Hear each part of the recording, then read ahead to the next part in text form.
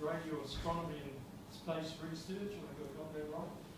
And he's also a member of the society and a keen violinist, so thanks very much.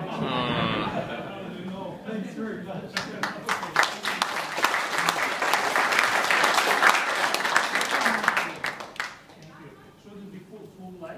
Oh no, we'll check the line.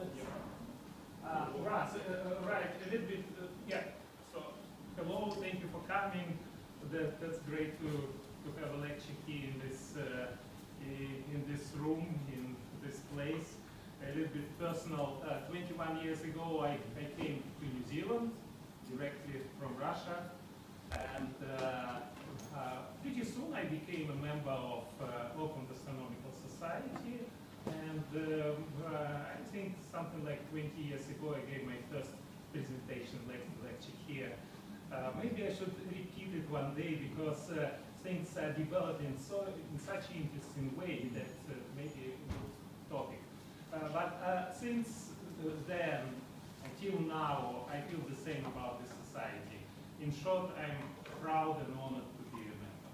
So this is a great place to be. So this is a picture of our observatory in Walkless, and every time the team sees this picture, he's like almost surprised because he's his favorite car, which he had many years ago. So this is an iconic image. And today we are going to talk about radio astronomy. But first, I love this picture. You probably know it. I found it in the internet, and it shows optical telescopes. Look at them, starting from 1900.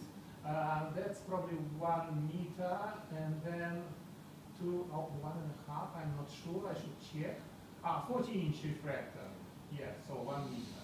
And then 2.5 meter Mount Wilson, 5 meter Mount Palomar with Edwin Hubble working here and here. And this one, I worked on this one, Large Azimuthal Telescope in Northern Caucasus, 6 meter diameter. It was the biggest in the world at that time. And then some other, and look at Kepler, how small it is, and Hubble Space Telescope, 1.8, is it? Who remembers? And James Webb, something like 6 meter something. And you see still big mirrors here and here. And we have a student, Natalia, who worked on these telescopes in Hawaii.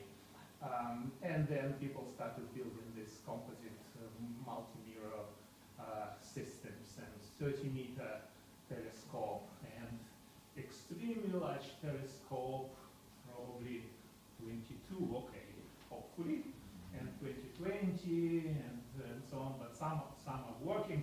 And this is overwhelmingly large telescope, but cancelled. And this shape, this arc, is Arecibo radio telescope, 305 meters in diameter, in Puerto Rico, tennis court, basketball court. So fantastic developments of optical astronomy. But we are going to talk about radio astronomy. And let me remind you, as everyone knows it, and this is where our eyes can see, and this is amazing that our eyes are designed in such a way that we can see stars. They would be very useful if we could see in this ultraviolet, but we wouldn't see stars, only the sun. Or in infrared, fantastic, perfect, we would see many things, but not stars, because the atmosphere is not transparent. Only this window, plus this window where we have radio astronomy. But here is 1 octave, and this is the difference in wavelength, so in frequency factor of 2. So from A to A, or from G to G, just 1 octave. In radio astronomy, we don't distinguish microwave or radio. It's all radio astronomy, radio telescopes, the same technique. And in terms of octaves, octave 2 times, right? Those who deal with computers know that 1024 is 2 to the power of 10. So it is 10 octaves. And here in radio astronomy we talk about 10 to the power of 4, not 3. So it is like 10, 11, 12, 13 octaves. So it's a little bit bigger than this. Or maybe I should compare it with an orchestra. It's extremely low to extremely high. No, so that's radio astronomy.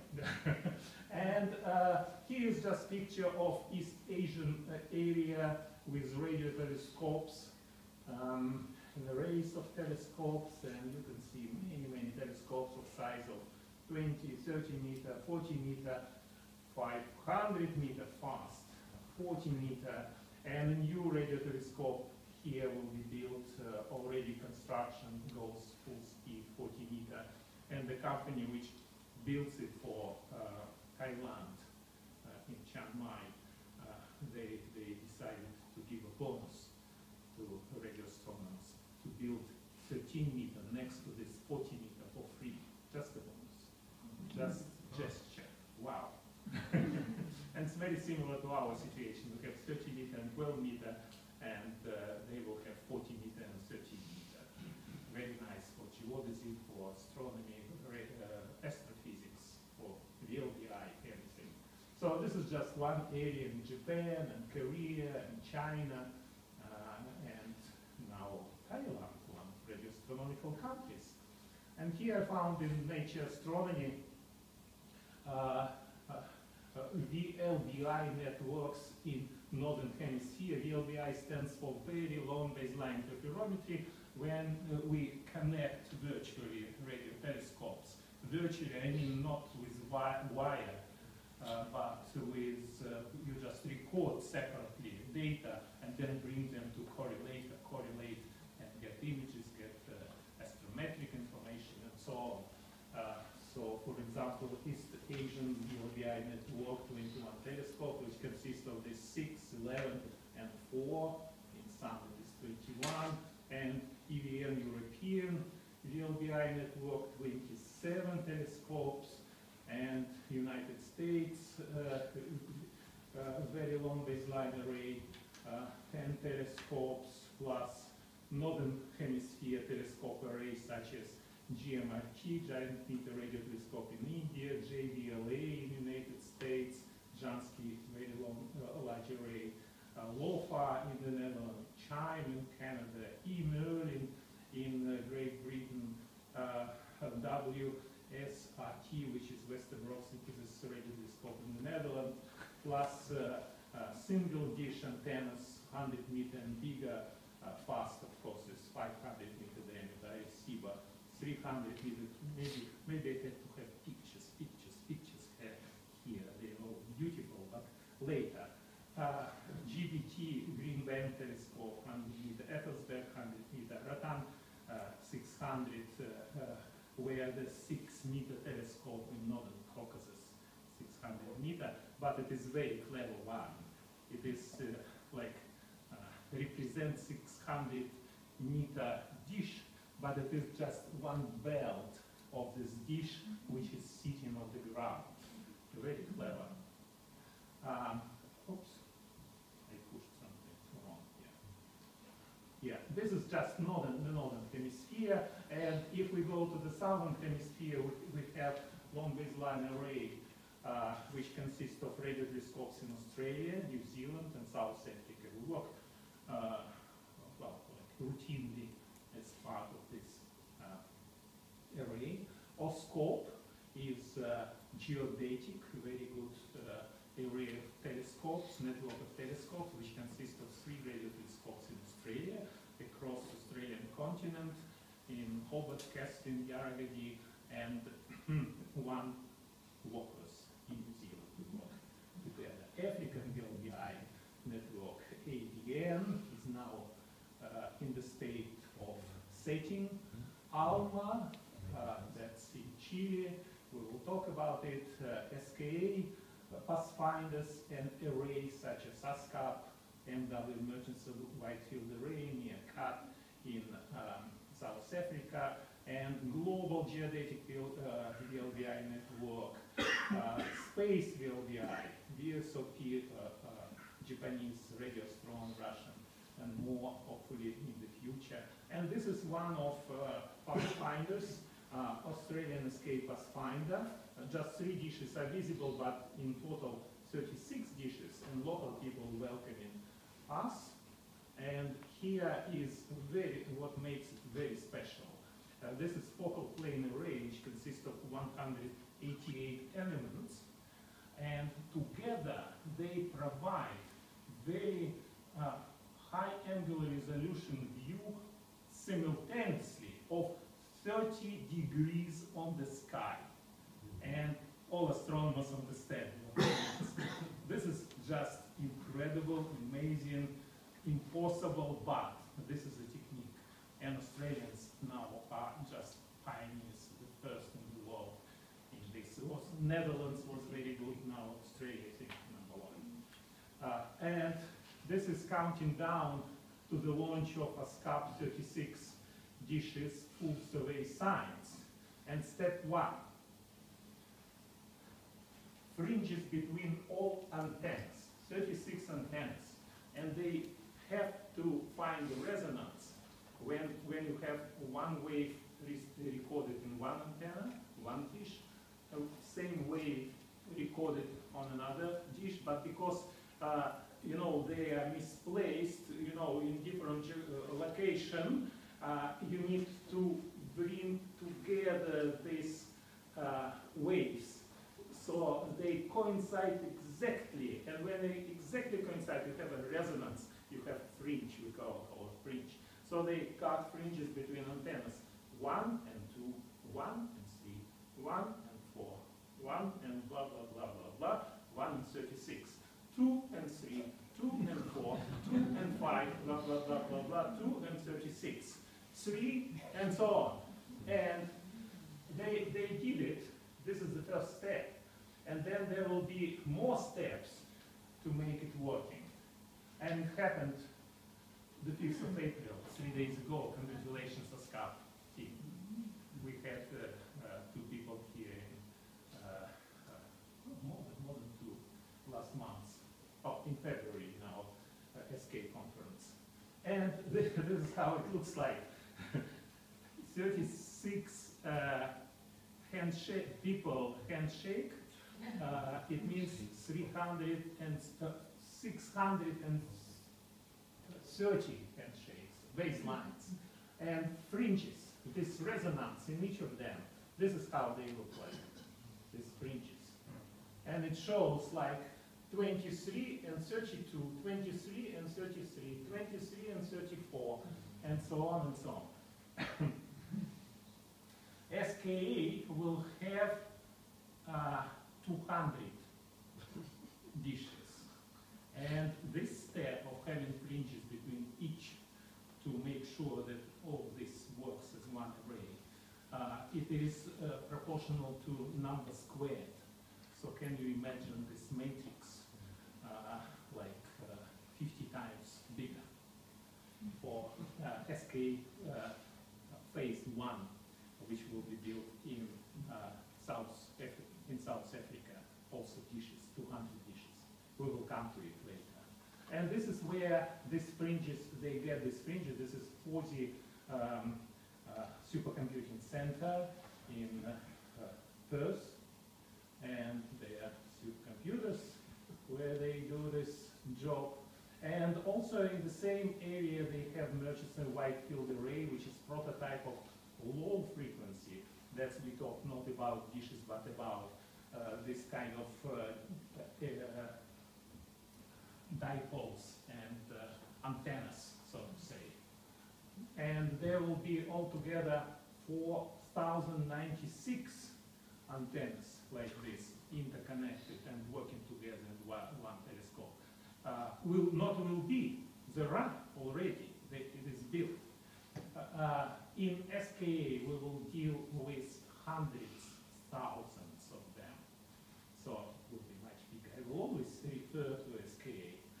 And the same as with ASCAP, which operates 36 dishes, there will be field of view of 30 degrees. So you can see, where is the moon here? They pretend that this is the moon. Okay, maybe. Yeah, so half a degree, but here is 30 degrees. And resolution, simultaneous image with highest angular resolution. More details, you can zoom, you can see all nitty-gritty things. And yeah, huge area. What does it say? That's from presentation by Melanie Johnson Hollitt in February here.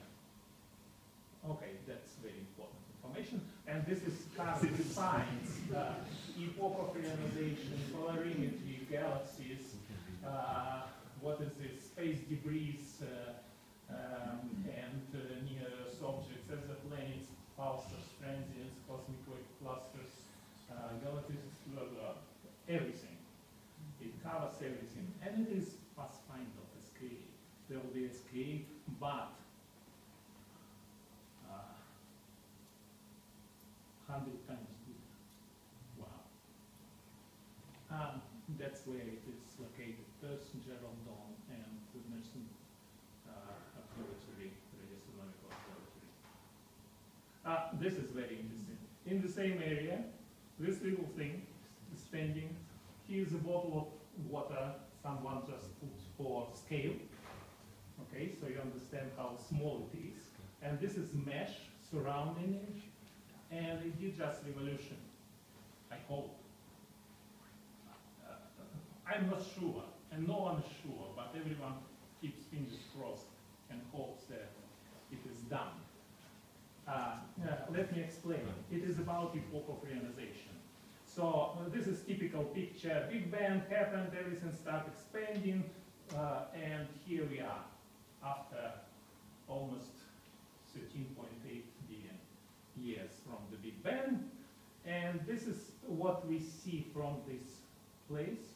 This is when the matter, before the matter was ionized, it was plasma, like fire, not transparent, and then recombination happened, and everything became very dark, became neutral gas. Plasma, it's beautiful. Everyone likes looking at fireplace. That was before. And this is what we see, this baryonic acoustic oscillations with Planck or MW map, or W map. But after that, it was dark ages. Nothing, no stars, no galaxies. And everything neutral and cold and warm, to say. And then finally first stars started forming. And what happened? These stars started ionizing gas around themselves. And this gas from neutral became ionized again. And for ionized again, we use this term re-ionized, re-ionization. Here is this period of dark ages, and then the stars, there's black holes, and SKA hopefully will make this kind of movie going, changing frequency and going through different periods of time and making tomography of this epoch of reionization. And it was a challenge to find this signature of epoch of reionization. This is frequency. This is brightness. We measure it in Kelvin or millikelvin. Here, like 100, 150 millikelvin, which is 4.1 Kelvin degree. That's what is expected. And people knew about it. It is all ruled by this hyperfine structure transition in hydrogen, 21 centimeter, and we know all about it. Since I found papers explaining all this and explaining the depth of this signature, this spectral line, so to say, since the beginning of 60s, can you imagine? And then people refined it again and again and again using this spin temperature, temperature of background radiation, and all these kind of things, and they always came to the same result, 100 millikelvin or 0.1 Kelvin. And here is some theory, and blah, blah, blah, and don't worry about it. And this thing managed to find the signature. And they published this paper, absorption profile centered at 78 megahertz in the sky, all skies average spectrum. And here it is. And it is in the right redshift and frequency, 78 megahertz. But look here, in Kelvin. So where is our 0.1 Kelvin that we expected? It is here. We expected something like this, but they found this. Half a Kelvin. That's no one expected it. That's amazing. And of course, the first reaction would be, oh, come on. I probably won't believe it. Unless, if I didn't see this name, Alan Rogers. This is just #1 spectroscopist, radio spectroscopist in the world. He did fantastic things. If, we talk about some extreme observation, that's Alan Rogers. For example, he discovered this deuterium hyperfine transition. He has all possible medals and awards. So #1 in the world, and his name is here. So people are very serious about this. And other try to repeat it, but very difficult to get rid of, the RFI and so on. But that place in Murchison is very special, very low RFI. And how to explain this? And here came immediately theoretical paper in the same issue of Nature, one paper after another, bumper to bumper, and this one explains it. We know all the theories. We know exactly what's supposed to be this intensity of this line. 0.1 Kelvin, why 0.5? You need some extra agent that interacts with matter. And this paper indicates this is the dark matter. But we think that always that dark matter doesn't interact with ordinary baryonic matter. But here suggestion is that if we allow dark matter to weakly interact with baryonic matter, then we can have exactly this depth of this signal. But it has huge consequences. Remember that famous and well-established lambda CDM model of the universe. Lambda stands for lambda term of Einstein, which means dark energy. CDM stands for cold dark matter. But here it means warm dark matter. So if it is confirmed, then many things will be reconsidered. Another fantastic thing that's happening these days, Event Horizon Telescope, and this is location of this Event Horizon telescopes from South Pole Telescope to Hawaii and ALMA and the United States and Europe. Network of radio telescopes, sub-millimeter radio telescope with high frequency radio telescopes. And in 2 days' time, April the 10th, actually don't miss it. It will be 1 p.m. Greenwich Mean Time, which is 1 a.m. here on Thursday, early morning. It will be a press conference simultaneously in several places, in Washington, in Brussels, in Santiago, Shanghai, Taipei, and Tokyo. How about that? All astronomers will watch. And what they're going to show us, they're going to show us a picture. That was the paper of 2000.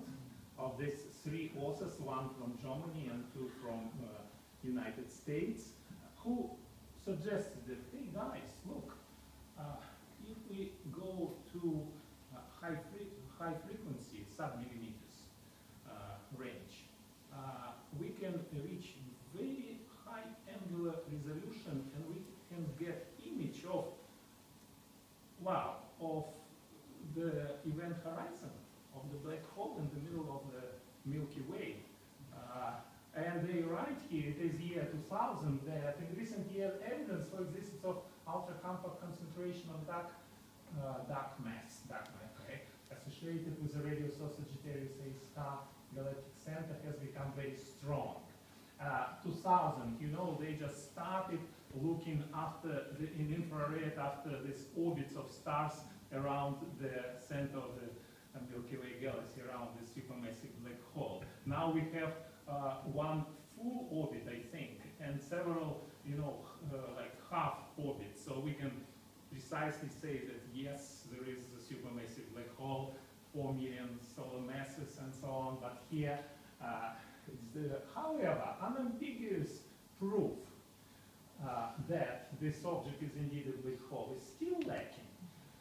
And a definite characteristic black hole is the event horizon. To a distant observer, the event horizon casts a relatively large shadow with an apparent diameter of 10 gravitational radii and so on. So they gave this theoretical description and computed. And this is if the black hole is rotating, you would see this. This depending on orientation of accretion disk, because there is black hole, and if accretion disk is like that, and you look to the black hole like that, you would see this. But if accretion disk slightly shadows the black hole, this event horizon, you would see it slightly shifted and not with full beauty. But actually, the accretion disk can be in the galactic plane. Then we would see not much. And we will know about it at 1 a.m. Thursday.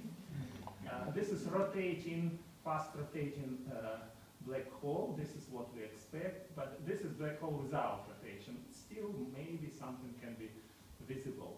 So these people, thanks to them, there was a huge push to bring together an array of sub-millimeter radio telescopes and make them work together.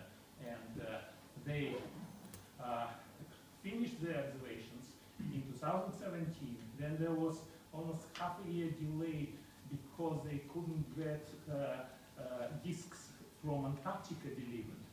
And then they started, you know, putting it, correlating things. And then they looked theoretically and so on, and there was embargo on information. And finally, it will be this week, we will know. And we will see the first image of, hopefully, the black hole. Yeah, that's how it would look like without ALMA, with ALMA. This is another fantastic thing. That's CHIME, Canadian Hydrogen Density Mapping Experiment in Canada. This is 20 meters, yeah, 20 meters, and this length is 100 meters. So quite big cylinders, and very clever equipment, electronic equipment, which allows to deal with millisecond time scale. They can register fast radio bursts. Before they started working, we knew something like 15 fast radio bursts, and 14 of them were observed in Parkes Observatory. And no one, well, people believed, yes, but, and their first announcement, they announced 60, and there was one repeating, and now we have second repeating fast radio burst. What it is, no one knows. There are many hypotheses. One of them is magnetar, but clearly they are extragalactic Maybe this is some kind of illumination that SETI, they make the sky beautiful. Maybe they have, instead of eyes invisible, they have antennas in radio, and they can see the solar radio beauty of the universe, and they illuminate the sky. I don't know. One of our PhD students, Natalia Primax, she works on these fast radio bursts. And actually, on Wednesday, there will be her PhD presentation, so please welcome to AUT to listen about it. So now they say that like specialists between each other whisper to each other that they already have 5 repeaters, repeating fast radio bursts, and about 200 other discovered. And we expect like 3,000 fast radio bursts per night per sky if we have proper equipment, and SKS will be one of these proper telescopes for this. This is, I don't know why I put it. This is worthless. This is geodetic network of radio telescopes, and you can see that's Northern Hemisphere land and a lot of telescopes, and CCC here, and not many radio telescopes, and our radio telescope is very important for Southern Hemisphere. That's a very interesting tendency we have, conversion of antennas, and there are several antennas which were converted from telecommunications dishes to radio telescopes, and this is our Walker's first slide on the 4th of July 2014. South Africa identified, I have here 5 pictures, but 7 radio telescopes, and one of them in Kenya already kind of working. I keep bombarding them and saying, hey, let's do VLBI, but they probably not everything is ready there for this high level of radio astronomy that we can do. And fast, 500 meters, China, incredible, incredible. That's natural depression here in this landscape. Look at the landscape. Whew. Actually, it has effective diameter. The effective illuminated aperture is 300 meters. At zenith distance less than 26 degrees. So the zenith distance 26 degrees. In this area from the zenith, you can operate with this telescope, and it will be equivalent to 300-meter telescope. Up to zenith distance 60 degrees, effective illuminated aperture reduced to 200 meters, so it works this way. But it can cover quite a lot of the sky, thanks to rotation of the Earth. And this is the location of it. And space radio astronomy, space VLBI. This is VSOP, Japanese probe, and they worked on VSOP2, but then something with money is very important. Of course, we didn't work with VSOP, right, Tim? I don't think we observed it or participated, but we participated with this Radio Strong Space Observatory. How many meters? Is it 11? No, 10 meters diameter radio telescope, and very interesting. The idea was everyone was against, but the prime designer, Nikolai Kardashev, he insisted that it should have a very elongated orbit, and it had the large axis of 330,000 340,000 kilometers. Basically, it went close to the Earth and then very high up to the Moon, and then again close to the Earth and very high. Well, I show it not correctly according to Kepler's law. It should go very fast here, and then it just stops here, almost stops, and it takes 1 week, and then being very fast. And we worked with them. We were one of the ground stations.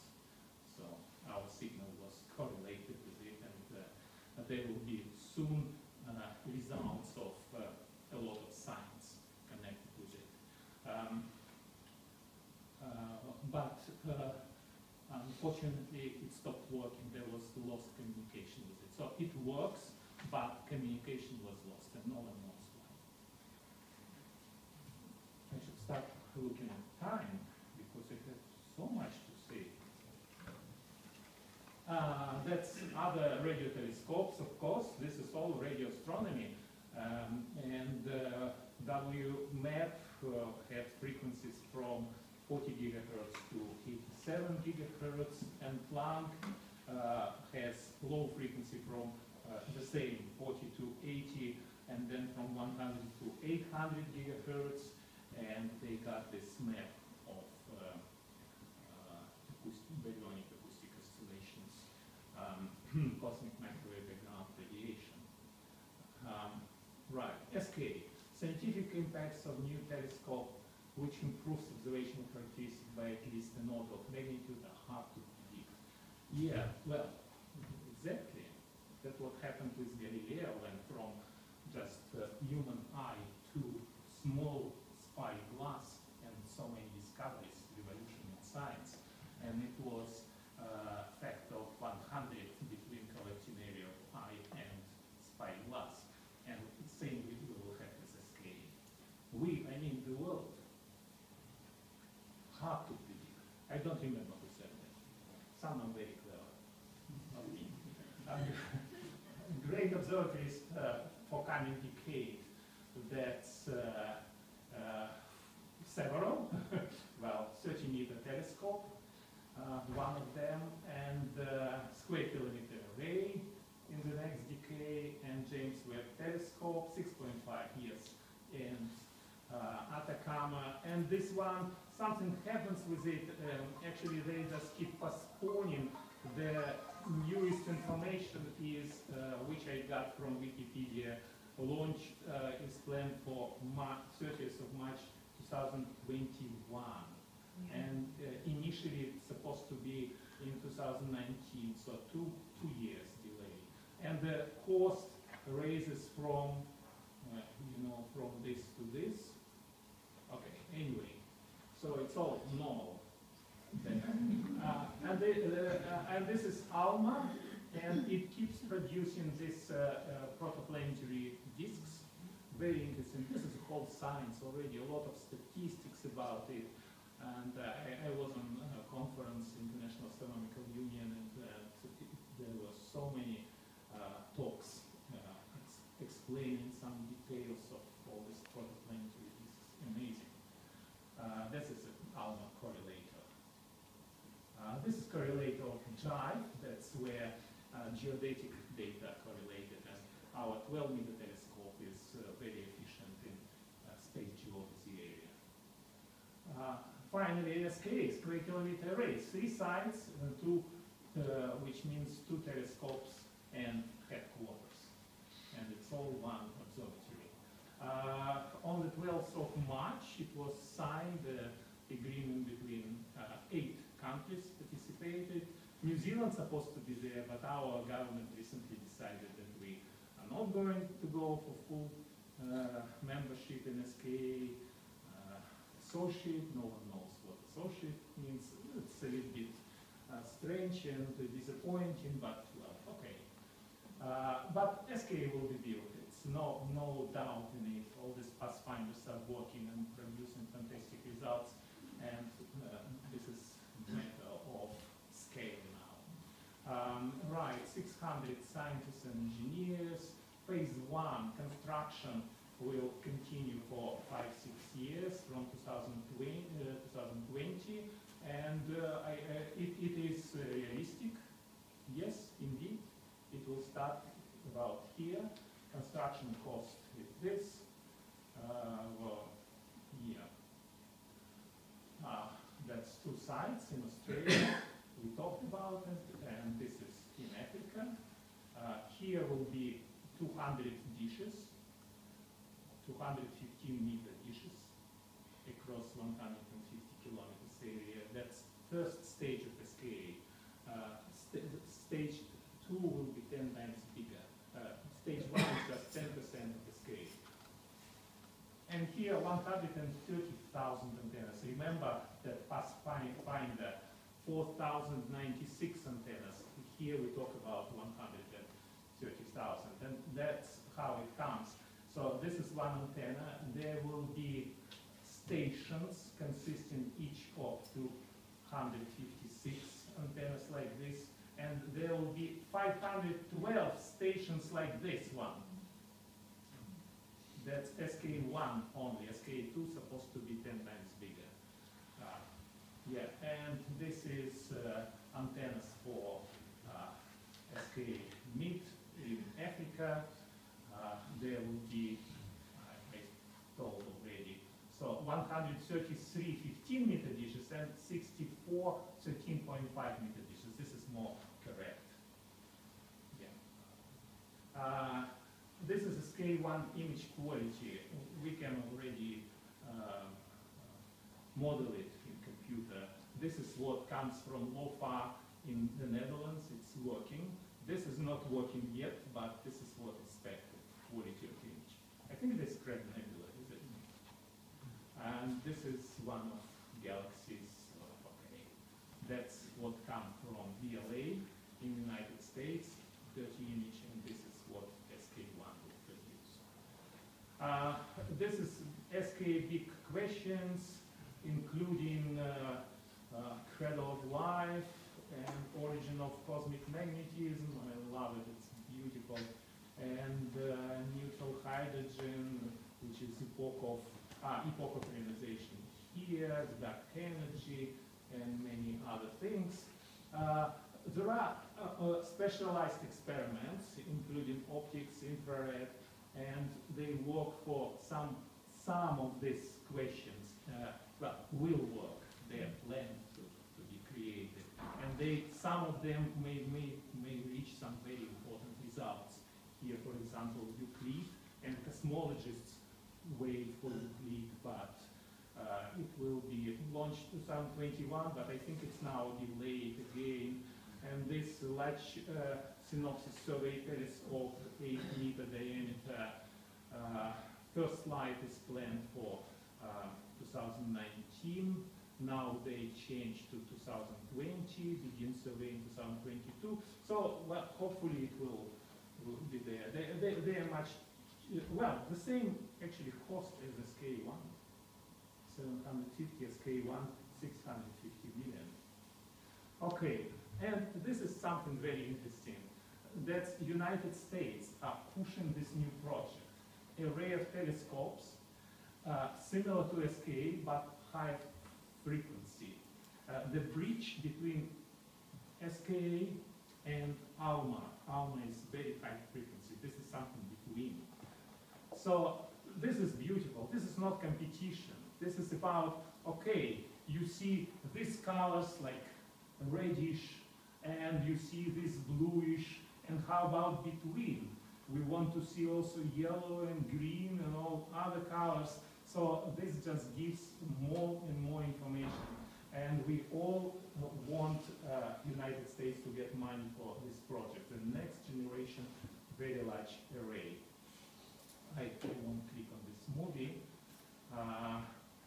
They already go very fast. They have workshops. They have the book, science book published, huge one, and some other meeting. This is science book, 90 chapters, 285 authors. I hope that it will be built, but much later than SKA, of course, science white papers. Okay, right. I think I should go a little bit faster. It bridges the gap between ALMA and SK1. This is sensitivity of it if it is built, and SK1 is kind of dwarfed. Here, SK1 low, that's very important. But if we want to go to SK2, I need to squash it because SK2 sensitivity will be beyond the screen. Maybe I will skip many things. I want to say that we currently work SK and VLBI synthesis. like SKS in South Africa.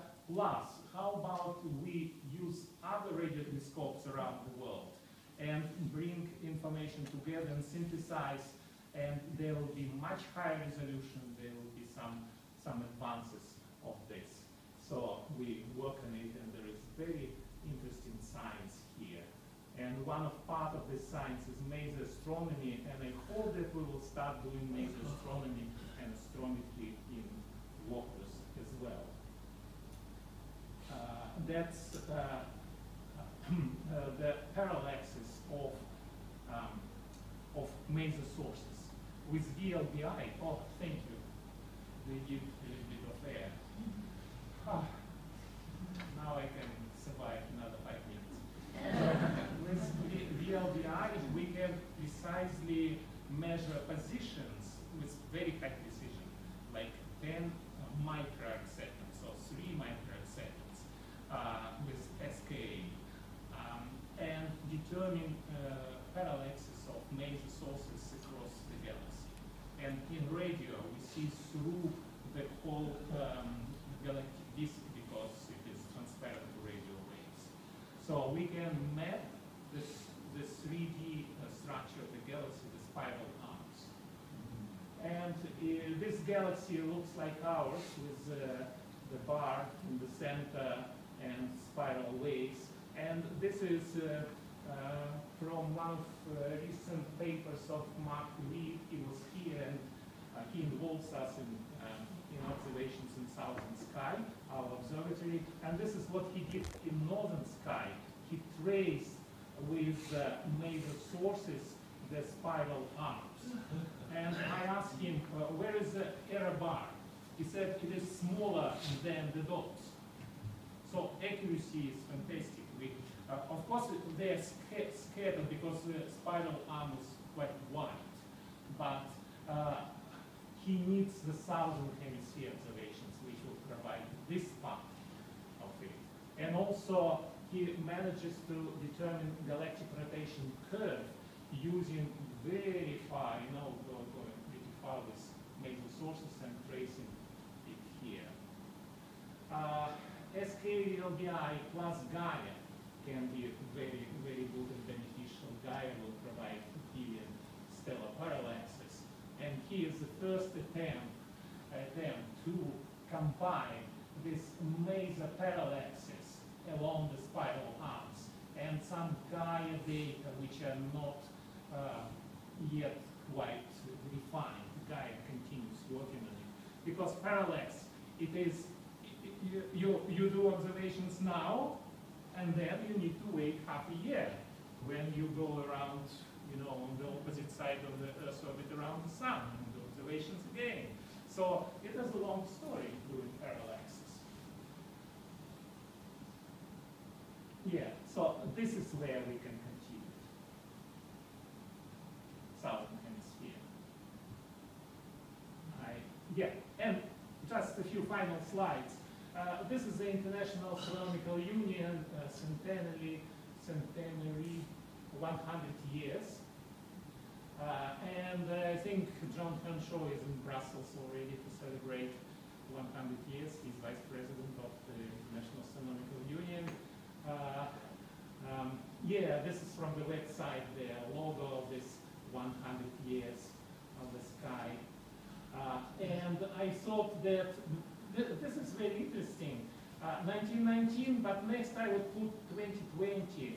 And instead of going like centuries, I would go century plus 1 year, like sunspot cycle, not 10 years, not decade, but 11 years. So here you have beautiful numbers, 1515 to 1616. And I started writing here, maybe some students would create more information, put more information here. 1616 to 1717, and we have all these things. And 17, 18, 18, probably I need to work on it, but this is important that spectroscopy and translocal lines, and William Herschel and his optical telescopes. And here, of course, was fantastic photography, John Herschel, son of William Herschel, and stellar parallaxes, and discovery of Neptune, Einstein's special general relativity, Cepheids, Henrietta Leavitt, 1908 HR diagram. And here we have, let me just go through this line by line. IAU was founded. Arthur Eddington, 1919 solar eclipse expedition. Hubble's law, radio astronomy, Bolden and Stanley here in New Zealand. First cross-identification of radio sources, 21st minute line. Discovery of Milky Way galaxy. In general, we started understanding the spiral arms and the size and the shape of the galaxy. Heroic 60s, quasars, CMB, molecular masons, radio coordination lines, pulsars. Then understanding stars and stellar evolution. This is all this century. Nuclear synthesis, all connected with it. Big Bang and modern cosmology, space flights, multi-wavelength astronomy, neutrino, gravitational waves, fast radio bursts, dark matter, dark energy, exoplanets. Whew. This is so great to be astronomer. And 2020 to 21, SKA, and hopefully new generation VLA. And from Lambda CDM, we will question Lambda. Do we have dark energy really? There are some theories which show that maybe not. Cold, maybe warm. Inflation, we will have a network of pulsars which will get gravitational waves coming directly from inflation, and we will test inflation for the first time. Naked singularity, water fast radio burst, SETI, CETI, and epoch of ionization tomography. That all comes from SKA and probably others. And LISA will be in this period, and other telescopes, and so. Wow. And this is again back to this website of 100 years of International Astronomical Union. And guess what they have here on this front page of this website? They have this. And you know why? Because we live in the golden age of radio astronomy. Thank you.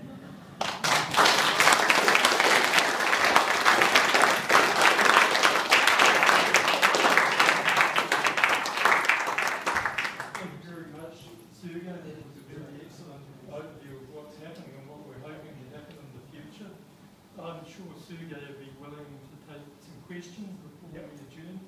I'll start.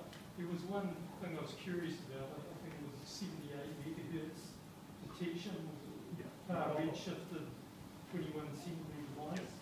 So what was the explanation for the shape of that detection? Like it didn't look like a gauzy, and it almost looked like a square one. Yes, this guy who explained it by interaction of the dark matter with ordinary baryonic matter, he also touches this shape which has flat bottom.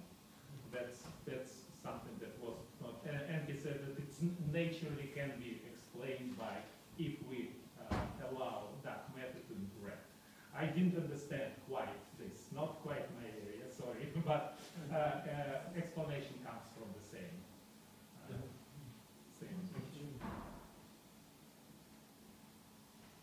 I'm sure there should be some other questions. Everyone's stunned. You can wait. Yeah, I must admit, when I heard about New Zealand dropping out of the SKA, I was quite disappointed to hear about that, and there was some kind of negative press. Hey, you should be philosophical. You know, pendulum goes and then swaps in opposite, and then again. Let's wait. I don't think it was a wise decision. We have a very good group who works, contributes. New Zealand contribution and the design of SK1 is unproportional to the size and population of New Zealand. It is very significant. And our collaboration with Australia, and look how Australia goes in this high tech. And what our government wants, I don't know. It was very good opportunity for relatively small money.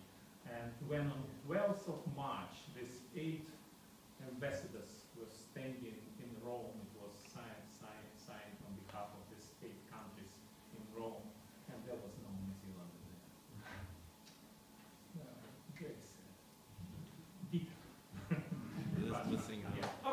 wait for opposite.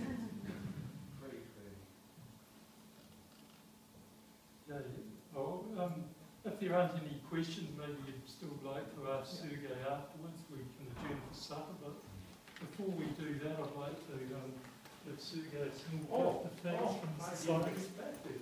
Thank you. That's very nice.